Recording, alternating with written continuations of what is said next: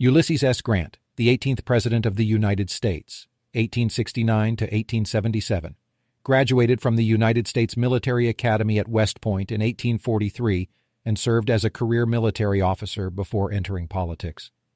During the American Civil War, Grant rose to prominence as a Union general known for his leadership and strategic victories.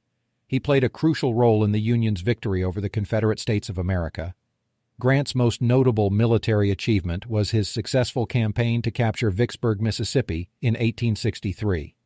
After the war, Grant served as commanding general of the United States Army. Grant's presidency was marked by efforts to reconstruct the South and protect the civil rights of newly freed slaves. He also supported the enforcement of voting rights for African Americans and signed the Enforcement Acts. He established the Yellowstone National Park as the first national park in the United States in 1872. Ulysses S. Grant, from Civil War general to commander-in-chief. Andrew Johnson, the 17th President of the United States. Born in 1808 North Carolina, Johnson served as president from 1865 to 1869. Johnson became president after the assassination of Abraham Lincoln. He granted amnesty and pardons to many former Confederates, which drew criticism and accusations of being sympathetic to the Southern cause. Johnson favored a lenient approach to Reconstruction, which clashed with the Republican Congress, who sought harsher punishments for the South. Johnson vetoed the Civil Rights Act of 1866, but Congress overrode his veto, marking the first time that a presidential veto was overridden. Johnson was responsible for the purchase of Alaska from Russia in 1867, known as Seward's Folly. He was the first U.S. president to be impeached. The impeachment trial occurred in 1868. Although Johnson was not removed from office, his impeachment left a lasting impact during a difficult period in the aftermath of the Civil War.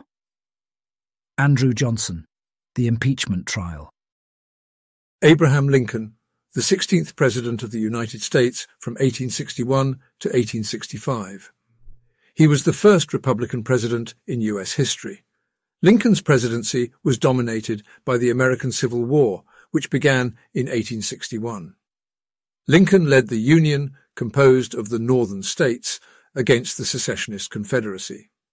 Lincoln issued the Emancipation Proclamation in 1862, declaring that all enslaved individuals in Confederate-held territory were to be set free. He delivered the Gettysburg Address in 1863. He advocated for voting rights for African Americans and pushed for the passage of the 13th Amendment, which abolished slavery. Despite the ongoing war, Lincoln ran for re-election in 1864 and won a second term.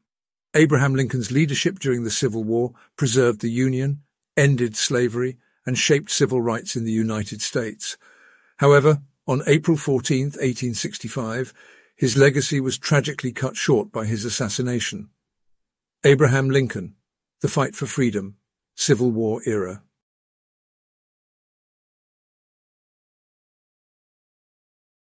Thank you for watching. Subscribe now at American Presidential History. Stay updated with the latest videos. Follow at American Presidential History for more content and shorts. Like, share, and support the channel's growth. Subscribe now. www.youtube.com, American Presidential History.